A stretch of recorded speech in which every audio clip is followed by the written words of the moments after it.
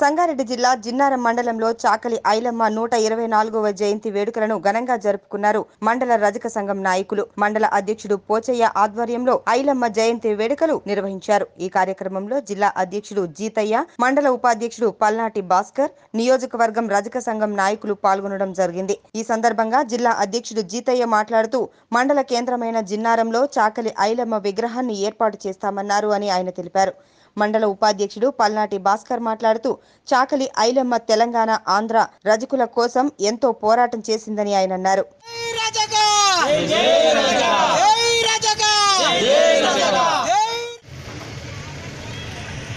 video